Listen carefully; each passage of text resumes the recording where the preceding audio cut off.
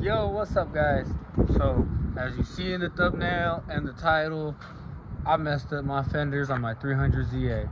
I tried to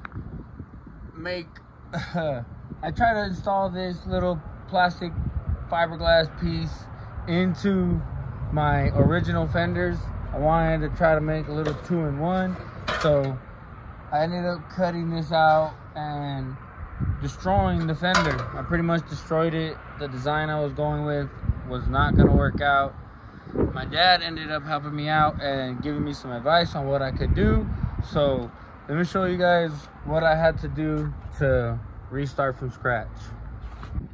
All right, look. So if the audio's a little messed up because of the wind, I'll go ahead and do a voiceover, but let me go ahead and show you guys what I'm talking about. So I had to completely cut this fender in half, keep the side that was still good, and then cut half off of my other Z's fenders that were no good from the front because they were just completely bondoed to the bumper. I was not gonna use these. I mean, check that out, that's gross. I'm not gonna use this. So I went ahead and got this Z that had these pretty good fenders that I could use. They were pretty straight. I was gonna leave them alone, but then I decided to buy those stupid aftermarket fenders. Let me show you one that's not cut. This is what it looks like when you order them.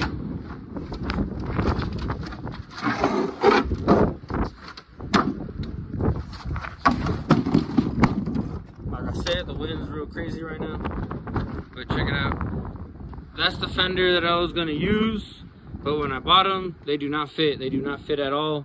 So I was just gonna cut out the vent like I showed you that other piece and use it on the fender, mold them together, but that was not gonna work out. It was gonna come out real ugly and it was not gonna hold. Later on down the road, it'll crack, and I do plan on keeping this car.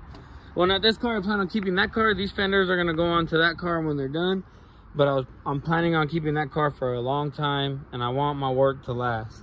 So what I'm gonna do now is, with the original fender, I'm gonna cut that vent.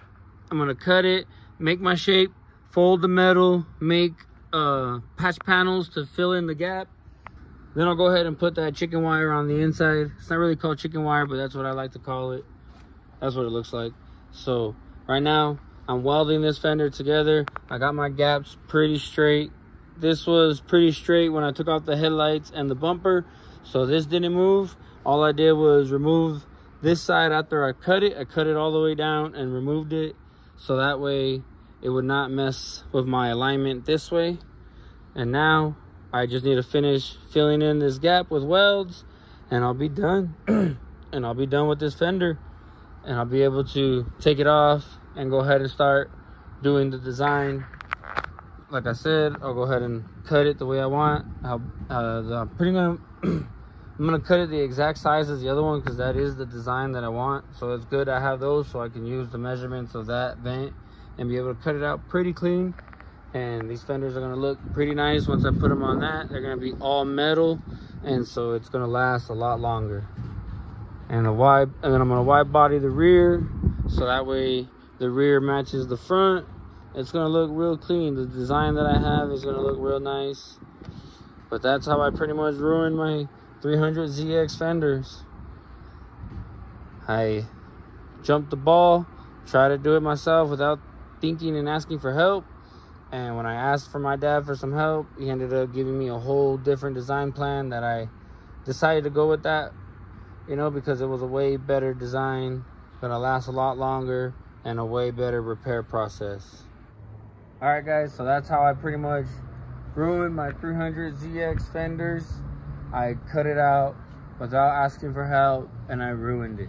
And the plan and design that my dad had was way better, and I should have just asked him for help in the beginning, because then I wouldn't have to be doing all this extra work.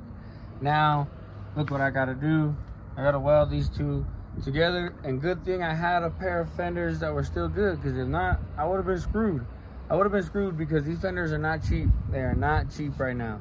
So I'm happy and very, very lucky that I have an extra pair of fenders that I could use, and I'll be able to continue the work on this car. I can't wait to show it to you guys. Once I can get you guys some more work footage and get some more content for you on this vehicle, I will, because this is my baby. This is my dream car. 300ZX is my absolute dream car. I love it to death. I never plan on selling my baby. She's back there. I'm gonna work that. It's gonna be one of one. There's not gonna be anyone in the world with the same Z as me. I promise you guys that. It's gonna be custom 100% from front to back. So I hope you guys like this little video. I appreciate you guys for following the channel and subscribing. Make sure you guys like the video. If you're new to the channel, make sure you subscribe and give us a thumbs up. We work on a lot of really cool cars. We just got this Integra after the Type R we did. We're moving along on the 58 Apache.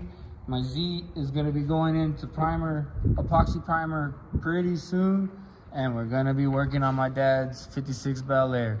So you guys don't wanna miss what we have in store, because we build some really, really cool cars and we can't wait to show them to you guys.